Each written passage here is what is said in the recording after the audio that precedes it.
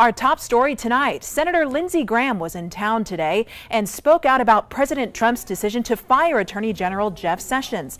News 19's Lauren Thomas spoke with Senator Graham today, and she joins us with more. Lauren, what can we learn?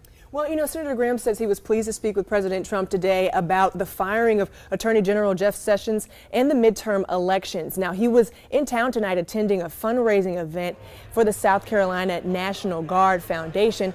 But we got a chance to talk about what's to come now after Sessions' firing, the acting Attorney General, as well as if he could be interested in the position in the future.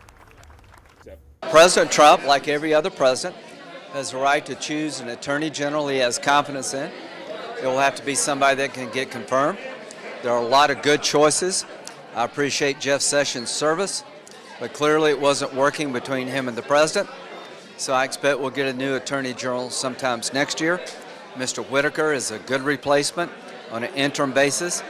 And to those who worry about the Mueller investigation, you need not worry. He'll be allowed to finish his job.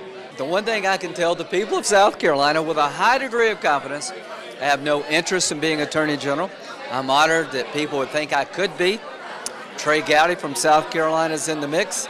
He'd be a great choice, but the list for President Trump is pretty long.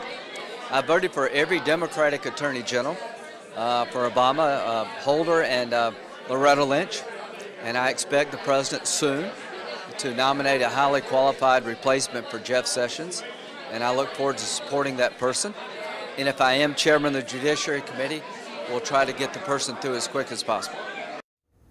Now, when it comes to the midterm elections, Senator Graham says he was pleased with the huge turnout for voters there. And Lauren, you also talked with him about maybe how he feels about Democrats taking control of the House, Republicans, the Senate. What did he have to say there? Right. He says, well, he hopes that they can all work together on this one. He's optimistic that they'll be able to work together, and he's hoping that they can find middle ground on issues like immigration, prison reform, and infrastructure.